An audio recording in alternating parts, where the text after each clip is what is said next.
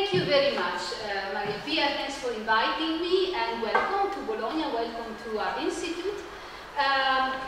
In fact, what I'm trying to do this morning is to relate the work I do here at IBC, where I work in the museum department, and especially on European projects, with your field of research and action. So I will relate museums and the territory, museums and communities, museums and the city, of course. So the title I chose for my presentation, Out of the Box, Museums, Heritage and Communities, I must admit, I borrowed it from an upcoming conference which is taking place in Valletta next week, and which is indeed organized by NEMO, the Network of European Museum Organizations, where I have been board members for many years.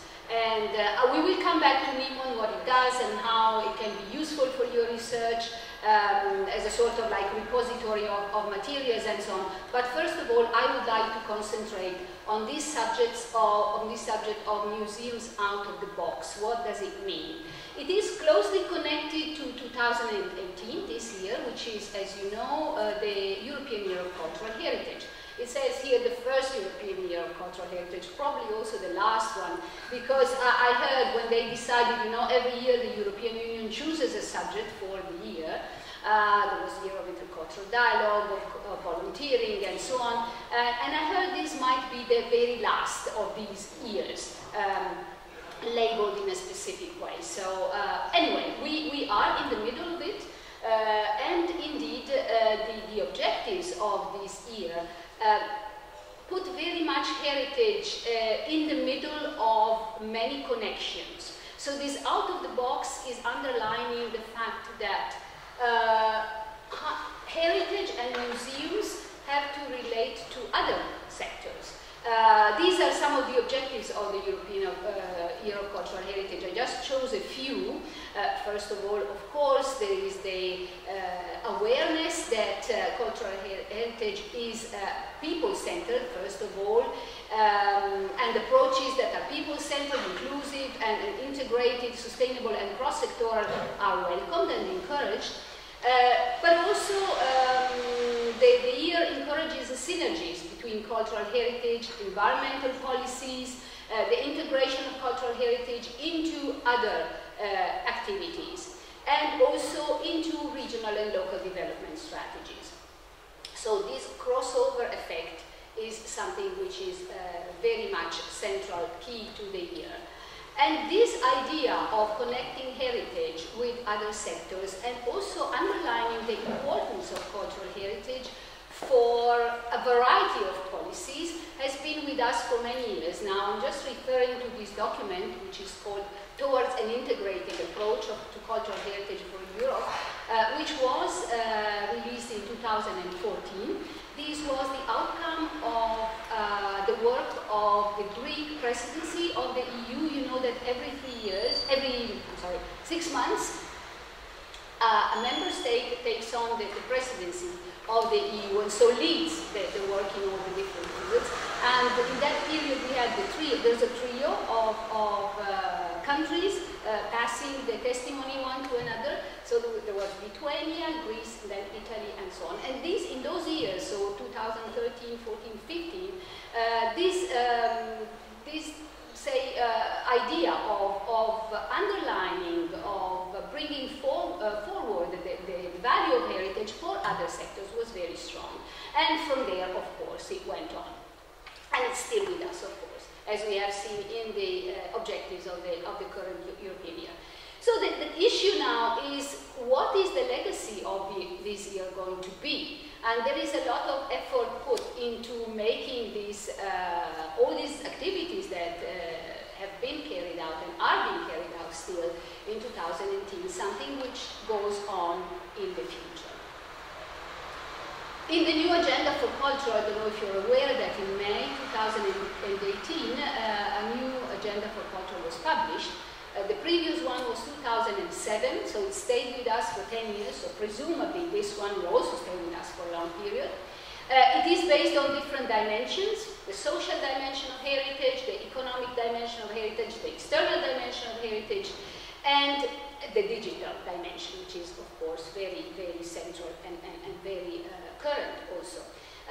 The priorities that the agenda sets are also very much related to the objectives of the European Year of Cultural Heritage. So again, the dialogue with other sectors, the crossover between heritage and health, well-being, education, creative industries. And one of the priorities is also the one that I mentioned before, that this year has to leave some legacy, that we have to really work so that all the work and all the discussions and the debates that we've had during this year are not just left there for no one to look at. So these documents, this document, along with another one, are the documents that I would use to frame the discourse this morning. On the one hand, the priorities and the objectives of the European Year of Cultural Heritage, and on the other hand, the Faro Convention, which dates 2005. This was not issued by the European Union, but by the Council of Europe. And it's called the Convention on the Value of Cultural Heritage for Society. So it really states very many important principles, I think, with regard to cultural heritage, and also the relationship between heritage and people, individuals, communities, and so on.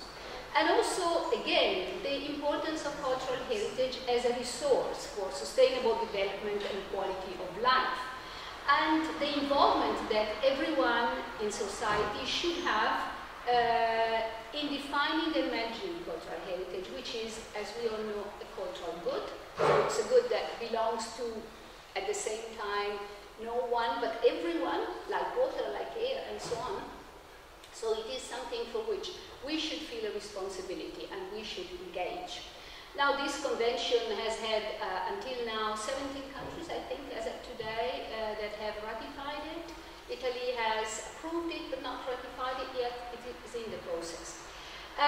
Again, important principles of this convention, the recognition of the individual and collective responsibility towards cultural heritage, the fact that the conservation of cultural heritage has a value for human development and to also achieve quality of life, that it is also useful for the construction of a peaceful and democratic society, and also to promote cultural diversity. And finally, a very important concept that the Faro Convention highlights is that of a heritage community. There's this definition of heritage community as a community of people who value specific aspects of cultural heritage, which they wish to sustain and transmit to future generations. So again, this responsibility of people, individual, and as communities.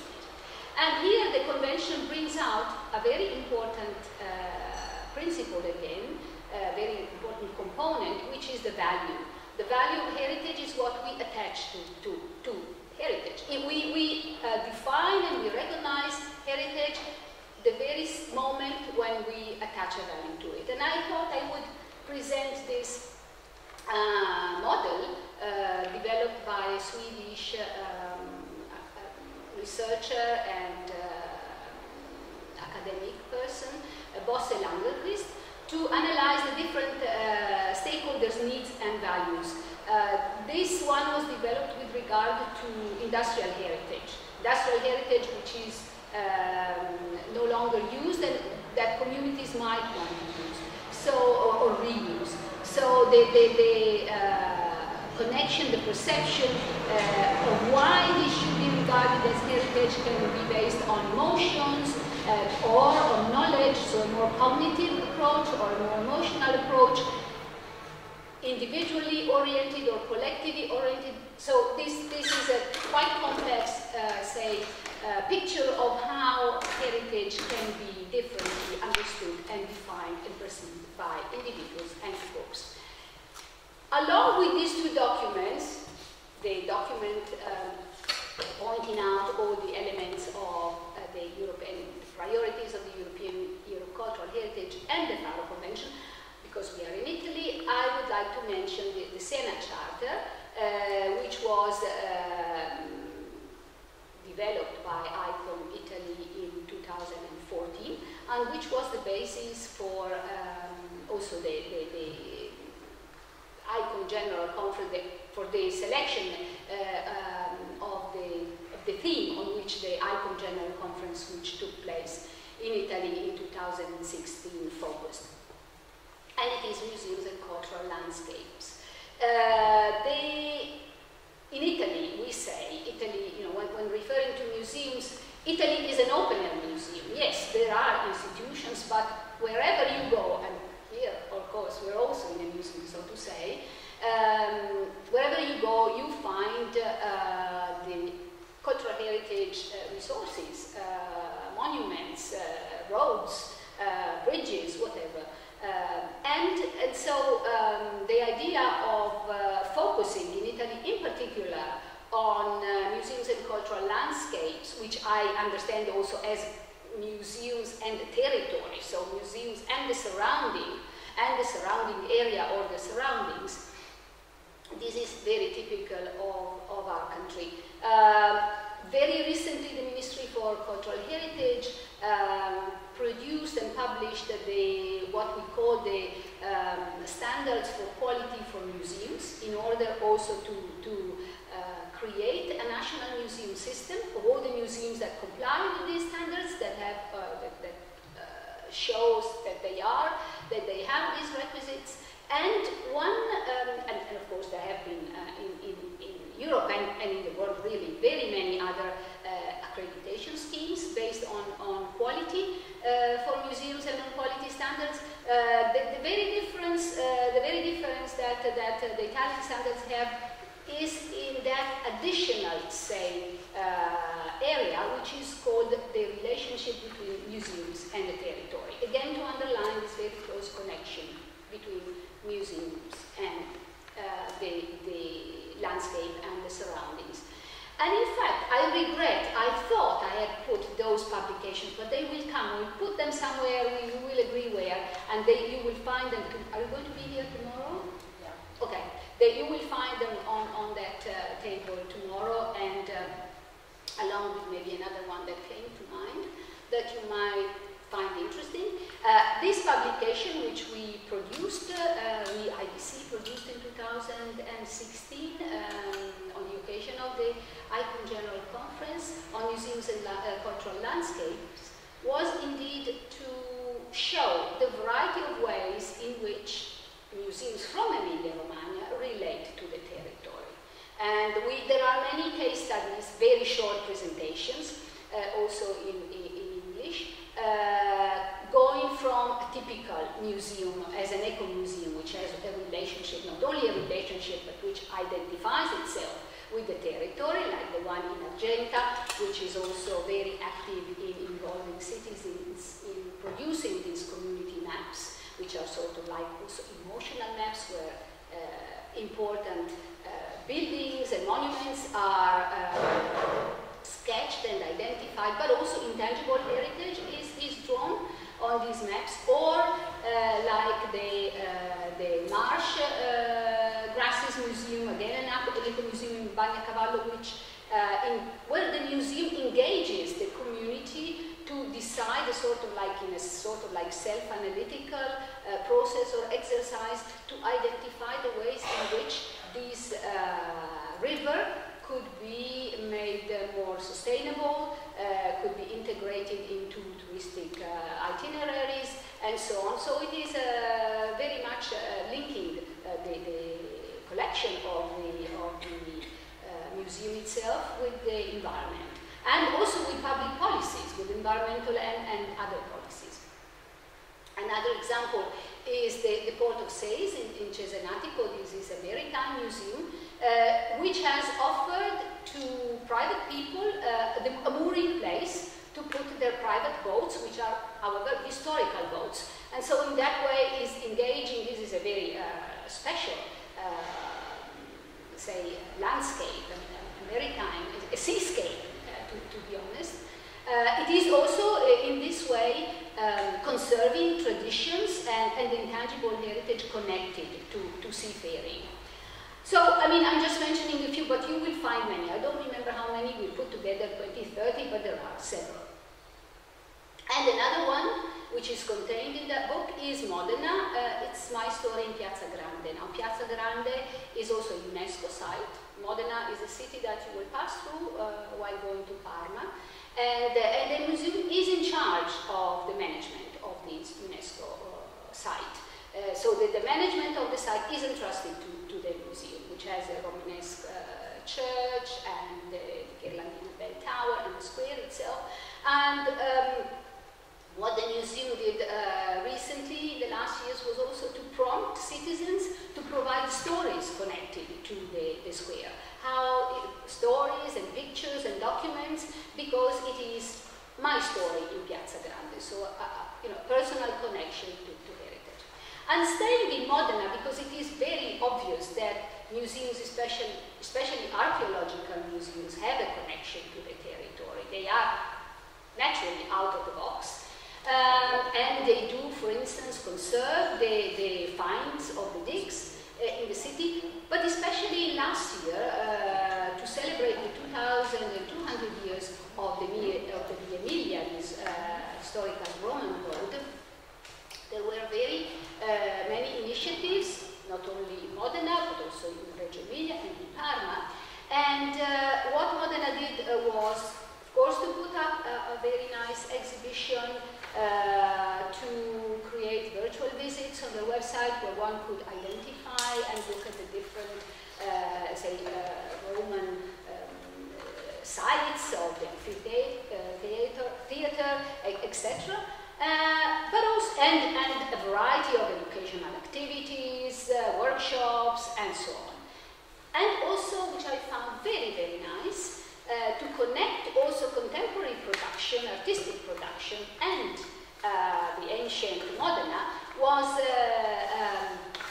an initiative which brought together several 3D artists, and they, on the street, painted these trompe-l'œil recreation of the places. So you would go there and you would stand on the brink of the theater, of the amphitheater, and you would know in a much more effective way that that was the place where, the Roman city developed. So, just to name a few, but you can also, I thought I would point out to you, there's also a committee, an international committee of ICOM, which is CAMO, which deals with city museums. And so they have a bulletin, which their newsletter, which they send out regularly, and there is a lot of interesting material about what city museums do. And again, the vocation of city museum is that of having a connection with the city, right? So much for Emilia-Romagna, but now I was quite intrigued by the title of one of the presentations that you will hear in the coming days, and by Giovanni Semi, which is called, he titled his presentation, People as Heritage. And I don't know whether he meant this or not, but the way I interpreted it, and now I'm moving from the museum and its connection to the territory, to the heritage, to the connection of museums and people, whether they are heritage or not. But anyway, that is also for me another very strong aspect of being out of the box. And to do that, I will move from Emilia-Romagna to Europe. And I would like to mention this discussion paper, the 2020 discussion paper of the UK Museum Association. Actually, they launched it in 2010, and the question to the museum, it was a consultation paper, so they prompted replies from the museums. The question was, what will people want of their museums in 2020? So again, a people-centered approach. And it turned out that museums thought that in 2020, people would want museums to make a difference for individuals, for communities, for societies, for the environment. Now, this document you will find online. It is dated because we are now approaching 2020. I mean, it's not recent, but it's very interesting also in terms of the different links and references it provides. Now, there's a very long list of references, so it's interesting. Also nice design, very pop. So impact on individuals, in what terms? Learning, quality of life, skills and confidence, and well-being. And to give you an example, this does not come from the UK but from Stockholm. We hosted these people in a conference here some years ago. The City Museum of Stockholm organized guided tour in the city for the city workers, like taxi drivers, like guards, like the mounted guards around the royal palace and so on. People that would spend their life, their daily life on the streets without knowing what was around them. I thought that was, and being bored, because if you are on, on a horse waiting for the royal couple to go out or whatever, it is also a rather boring job. And so the museum thought of making it a bit more lively by teaching these people, showing these people what the cultural heritage of the city was. And it was a very successful project which took place partly outside, so in the streets, and partly also at the museum, looking at maps and documents and archival documents and so on.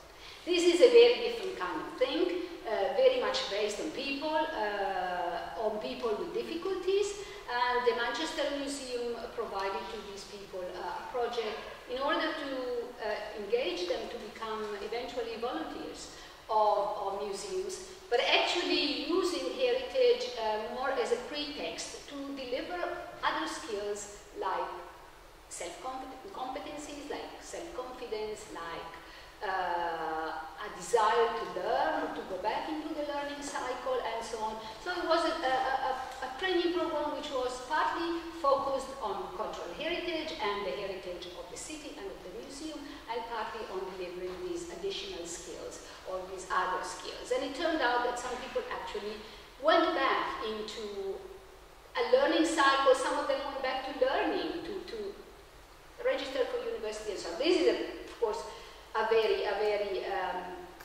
different approach of what museums, or also outcome of what museums can do for individuals. But if you're interested, this website, again, of the Museums Association, gives endless examples of how museums can change lives. And there are many programs that are reported there, and there is, of course, this campaign that Museums Association launched to encourage museums to work along those lines. Impact on communities, sense of identity, a place to meet, economic activity, participation. I'm going quickly. Again, clearly museums provide sometimes just a place to socialize. There's nothing bad, nothing wrong with that. A sense of identity, and this is a typical volunteering work that people lend to museums because they feel that they belong to the organization.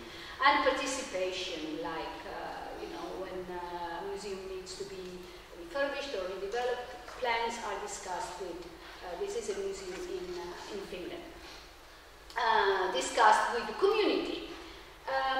We will go back to this issue of participation in a moment. Impact on society in terms of knowledge, cultural and social justice. And I thought here I would show you a picture that in the understanding of Dutch colleagues. Do we have any Dutch people here? Ah, good, good. So you can read this, but even we do, even if we don't speak Dutch.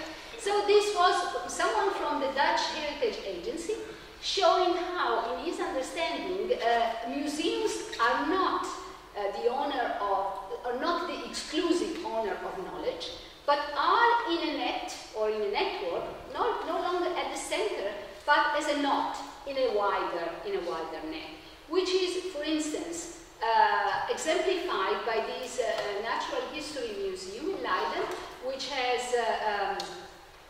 is engaging people in contributing to make a list of biodiversity in the country. This is done both by archaeological museums and natural history museums. It's a typical crowdsourcing project. So museums in that sense contribute to knowledge, but also impact on the planet, less energy, transition to a greener economy, and this is done not only by organizing exhibitions on a more sustainable future or environmental awareness and sustainability in general, but also very recently I saw a production by the Alberta Museums Association, so a Canadian association, that produced some videos and made them available for the museums to either use them in connection to their exhibitions, on taking action on climate change, because of course museums are also players in today's society. The social role of museums is very clear and has grown in recent years. So also in terms of climate change, sometimes museums make their choices evident to us in the rooms, in the galleries, by telling us we're keeping the lights low, or we're keeping the temperature low because of this and that. And so in that sense, museums can also say, be a good role model for citizens. And talking about the social impact and the social role of museums, I thought I would bring out this model, which was developed by Margherita at the time, the person responsible for the city museums in Glasgow, or 8 city museums in the city. Because in Glasgow they do UK people. All right. So we also have a variety. Good. In Glasgow, as far as I understand, they practice what they preach. And what they preach is this. There are different models of museums. The elite model, which is the art for the art's sake, or the culture for the culture's sake. So they say collections are the core, right? Everything is done for collections, which was pretty much the model that we all experienced until some decades ago. The welfare model is basically, again, an elitist model where other functions of museums, of the museum have been added onto, like education, like marketing, but basically the elitist model remains. And then finally we have the social justice model, which acknowledges that museums, like all social institutions, have the responsibility to meet the society's standards of justice and also to rectify injustices. So the engagement with people is the responsibility of all staff. Displays are built on accessible principles, and the community co-produces the museum narrative. Where are you from in the UK? Not far from Manchester. All right. That would have been nice if you had been from Glasgow, but maybe you know the museums there. And they do have, for instance, these are some of the museums. They have built. These are it's called the resource center. Actually, these are the storerooms. There is just one deposit, just one warehouse where all the collections that are not on display are kept. And this resource center is also used as an educational center, so it's open. And indeed, what do they call themselves? They call themselves the Open Museum. And what they do, which reflects this, say, commitment to social justice, is going out to communities, especially in the most disadvantaged areas, and bring out objects, but also the knowledge and the expertise of the people to encourage people to produce their own shows, their own displays, their own research. So it is very much sort of like making available what the organization has in terms of objects, in terms of knowledge, and so on, to empower people. The Riverside Museum in Glasgow is a newly built, well, not newly, some years ago. The collection is the collection of the Transport Museum, which was relocated in this brand new Zaha Hadid building. And before the building was completed and the collection was redisplayed, the museum engaged 5 different panels of different target groups that it wanted to address. So there was the community panel, there was the accessibility panel made of all the people and organizations with different abilities or disabilities in order to ensure that the museum would really meet the needs. And they also had the team panels, the education panel, the teachers panel, the education panel including teachers and so on. So all in all, and the intercultural, the multicultural panel. in order to ensure that all these different target groups would have their expectations met. So it was a lot of consultation, and the whole process is documented online. You find these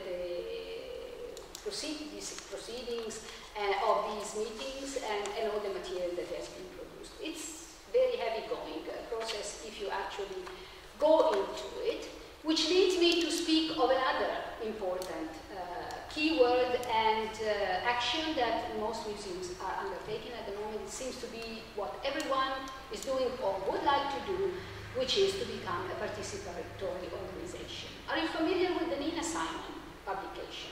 2010. It's also online, as well as its developments, because that is 2010, so all that came out afterwards is also available. What it says, it moves, as we see here, from an organization, well, I should have put the traditional institution to the left. Anyway, traditional institution conveys a message top-down, and the participatory institution is an institution where the message goes both ways, down and up and down, and I would say also horizontally, between individuals. Individuals communicate with each other through heritage and thanks to heritage and museum collections. So the participatory museum, Nina Simon says, uses the institution as a meeting place to start a dialogue about the presented content, and instead of being on something or for someone, it is created and managed with the visitor. So this idea of co-production, of collaboration is very, very strong. Now Nina Simon identifies 4 different ways in which an organization can be participatory or participative, and they are on a continuum, from a minimum to a maximum, going from contributory projects, where people are prompted to provide some input, but basically the process is managed and controlled by the organization, by the museum, to collaborative projects where this collaboration is a bit stronger, to co-creative projects, which are led in more, say, equal, at a par level, to hosted projects where, like in the case of the European Museum in Glasgow, as we saw, the museum offered itself as a venue for others to produce and to stage something. And there are also other categorizations of these elements, again going from a minimum, which is information, to a maximum, which is supporting independent community interests and initiatives. And because I was myself engaged in a research on participatory governance of cultural heritage, which is, one of the important subjects that is debated now at European level, and I produced 2 documents, a position paper in 2015, and with other colleagues also a mapping of participatory practices in Europe, also in 2015, moving from these premises that participatory governance is important because it contributes to the long-term sustainability of the cultural institution and to the enrichment of the communities involved. So it is, in a way, also because the institutions want to create the conditions for the museum to live and to be supported with external resources, also due to the lack of resources. So it's not only out of goodwill, say, that museums or cultural institutions become participatory, but because also of a need to actually receive resources from the outside world. But anyway, this is participatory governance of cultural heritage, again a definition given by the European Union, people-centered process to increase accountability and transparency of public resources, investment, etc., etc. The Faro Convention also gives a definition of participation. But what I wanted to say is that while doing this research, we tried to put the different case studies that we collected on a map, which would have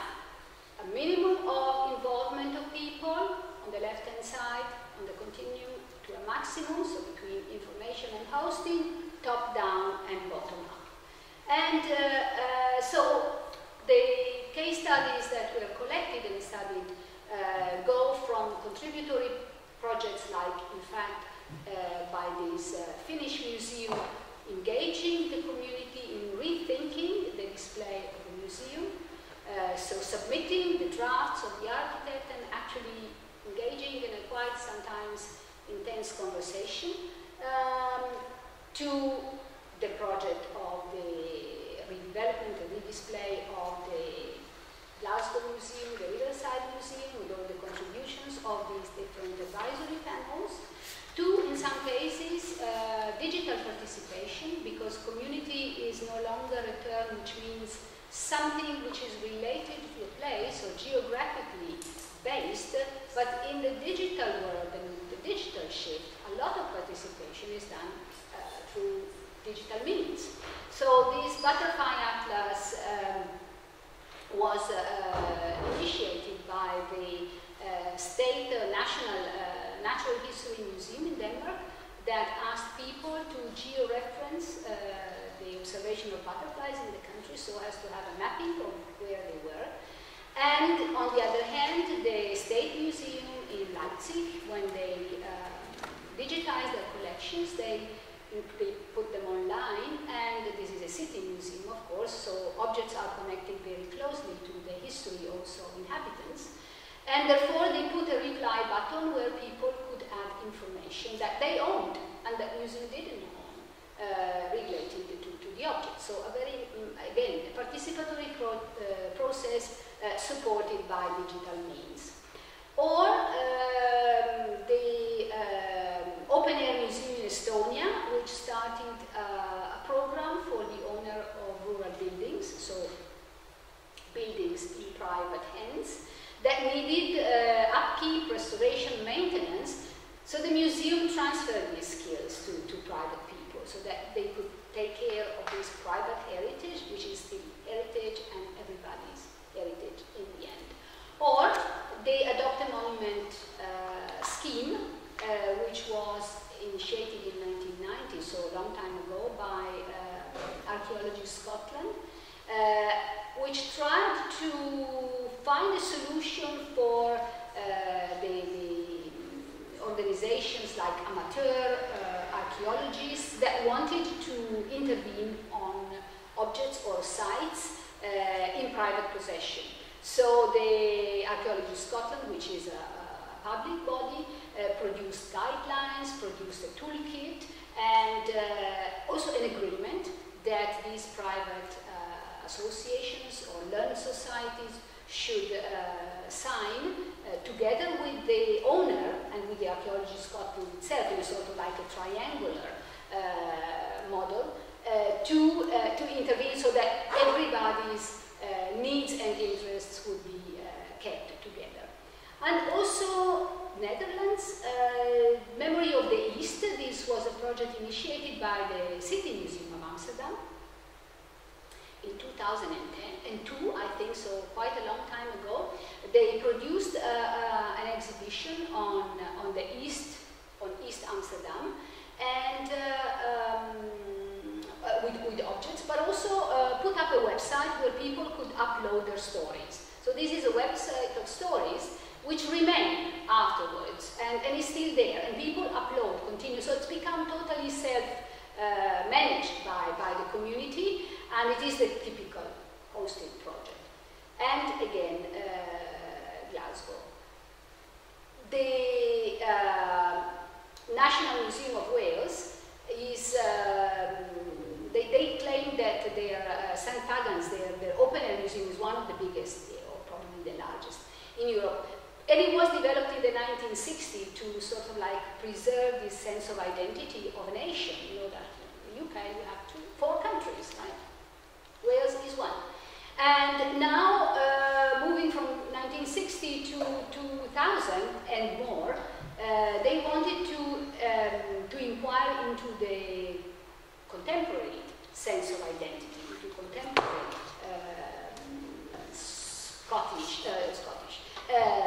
Welsh people. And And so they engage with 120 different organizations and communities to try and develop a common narrative. And finally, because we are in Bologna, this was not initiated by the museum, but by the city. In 2001, our constitution incorporated a principle of subsidiarity, horizontal subsidiarity, so that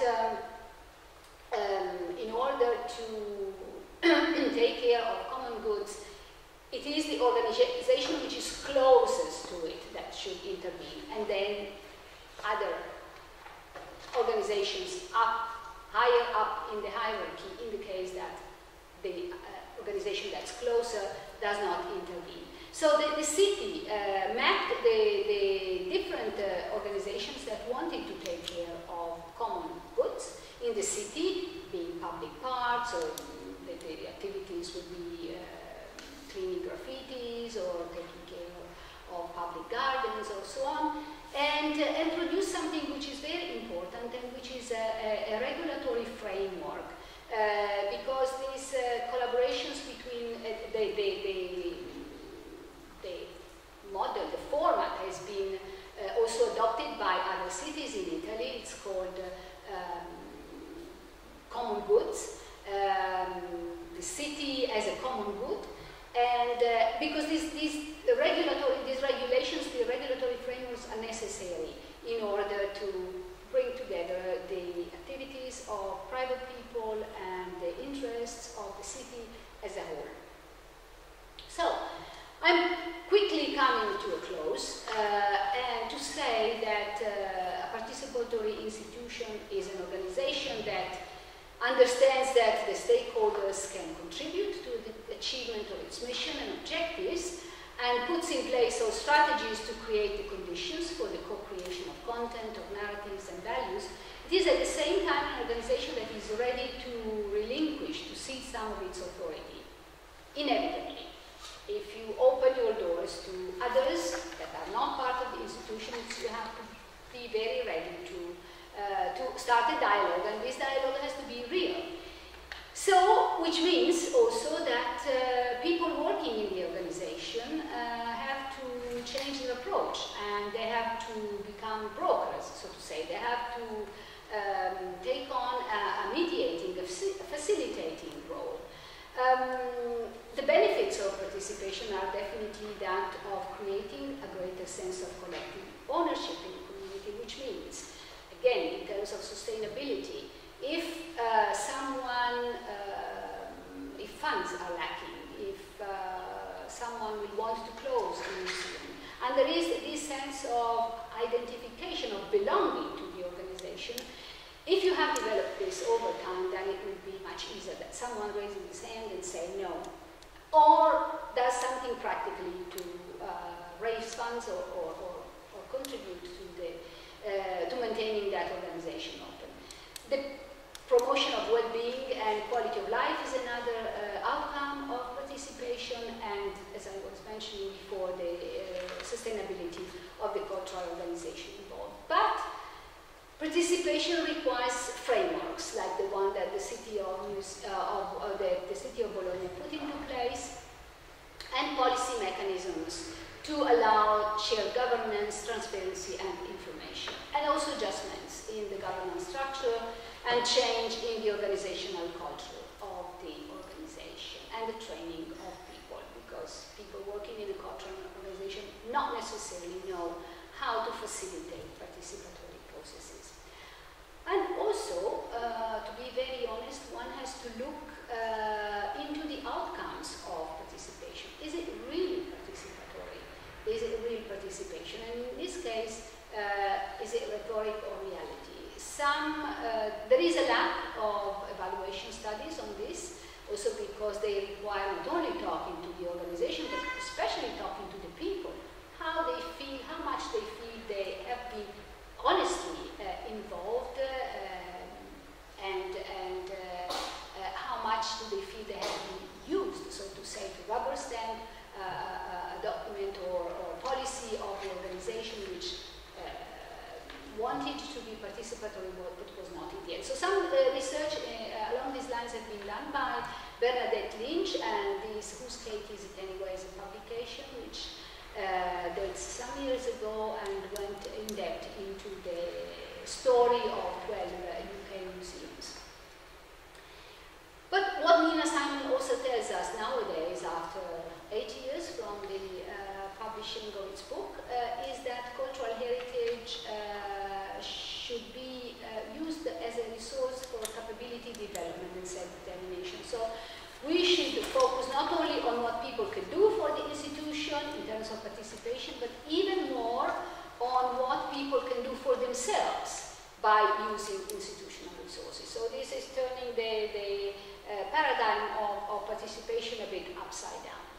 And most important of all, because we're all living in times of declining financial resources, this transfer of decision-making to community should never be used to cover up a lack of funding resources on the public side, because participatory projects are not cheap.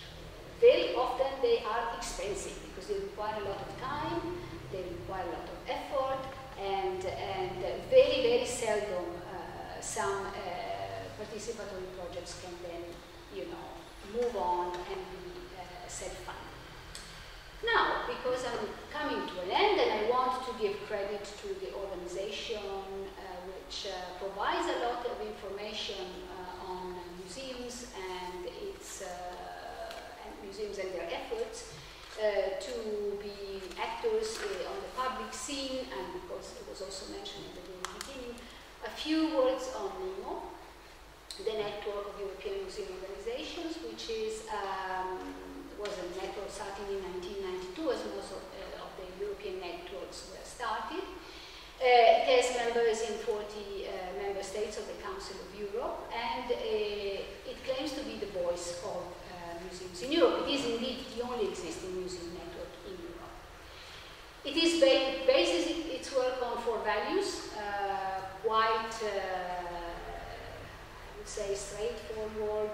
The values that we all acknowledge as being the values of museums, the value of collections as the core value of museums, the economic value of museums,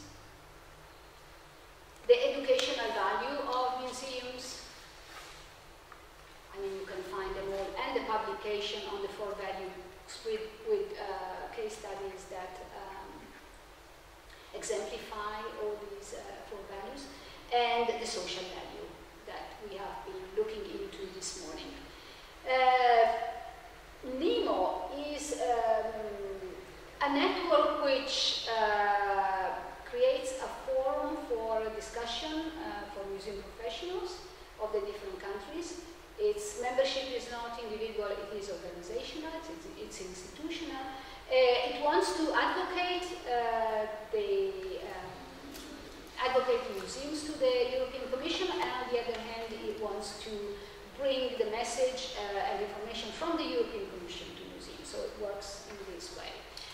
The opportunities of networking that NEMO provides, also for people who are not members or organizations that are not members, so also for individuals. Now, this is open to members only. It's training courses, international workshops on business models and good management of museums and museum organization.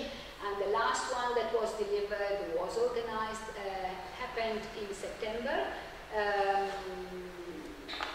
housed and hosted by the House of European History, on how to develop and deliver a multilingual narrative. You know that they developed their narrative in 23 European languages, so quite a challenge for them that they share with NEMO members. Learning exchange is also open to members, and the next one is going to happen in the UK, in London, focused on this Museum Change Live campaign and program that I mentioned before. And we also hosted a study visit in Bologna a couple of years ago. Webinars, these are open for anyone, and the most recent one was delivered a few days ago on museums and makers in residence, how museum professionals can collaborate with local creative partners and also with digital creatives. And the working groups. The working groups are focused on different subjects. on education, on advocacy, on creative industries, and they are, again, open to members. And the next working group meetings will happen within the framework of the General Conference taking place in Valletta next week, which is indeed the out-of-the-box conference to which I referred at the very beginning. So here I close the circle. I thank you. There's 5 minutes left for questions or even more